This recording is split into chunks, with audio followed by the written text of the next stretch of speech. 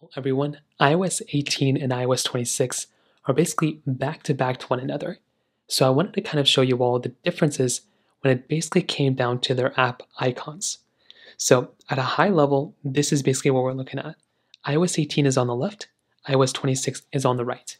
And if I were to go and kind of zoom in a little bit, you're going to kind of get an idea of the difference in terms of the app icons. Now look at this. When we take a look at some of these applications, I tried my best to kind of align them to their stock capability. Look at the differences automatically. The FaceTime icon, calendar icon, photos icon, all of them are very different when it comes down to it already, which is actually pretty insane.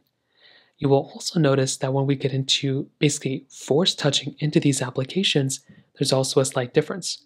Hold down on these particular app icons and look, even the force touch and the icons that pop out are also very different. So you can see that there's a few more icons, a few more things added throughout. It's not the biggest deal in the world, but you do kind of notice that. Also, one thing I noticed is that the blurred out effect that used to be there on iOS 18 is not really there anymore. Like even when you force touch inside of an application, look at how much the background would blur and your focus would be on one particular thing.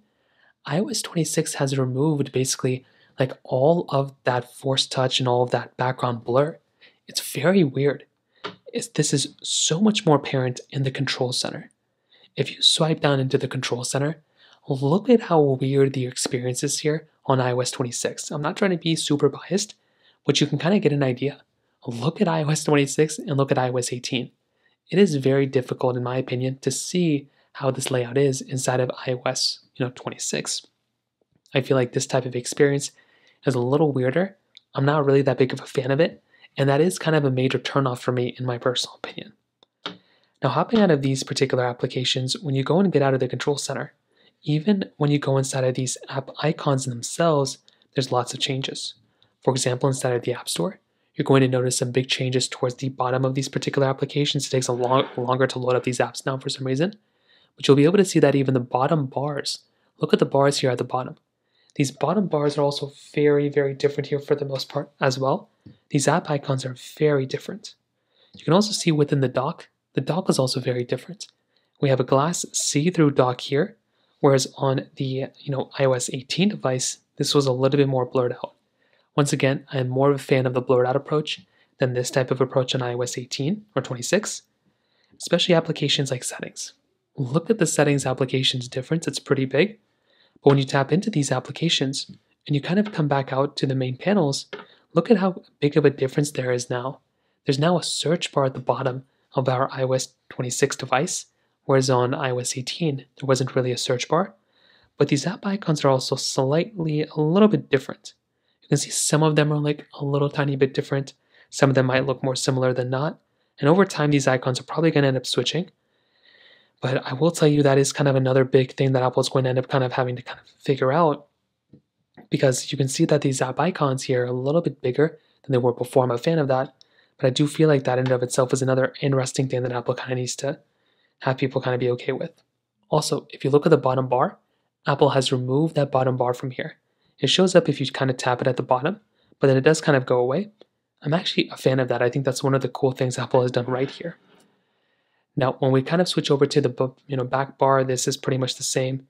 Each individual application now has an updated kind of look to it. Folders pretty much look like that. If you kind of go in front of a folder like this, it kind of, with the background, it has that liquid glass approach, which is interesting. A big thing, though, is also with the new clear icons. If you hold down on an application like this, if you go into Edit Home Screen like this, if you go and click on Edit in the top left corner, click on Customize, you'll now have this new clear option that comes up at the bottom right here. So that right there is also a slight difference. If you tap on clear here, it will go ahead and basically be cleared out all throughout. So that right there is another cool thing Apple has just kind of thrown in here. Again, I'm not a fan of it, but that is just one other thing Apple's kind of thrown in here. And you might be a fan of it, but personally, I think the app icons on iOS 26 are good and they're okay, the icons in general. But I feel like Apple on iOS 18, this one is kind of the one that's personally my favorite right now. So in terms of that kind of covers it up there. If you have any other thoughts or questions, please let me know in the comment section below. Hit the like button, that would mean so much, but definitely hit that subscribe button. More importantly than everything else, I love every single one of you guys. Hopefully I'll catch you guys in the next video. Peace out, Soul.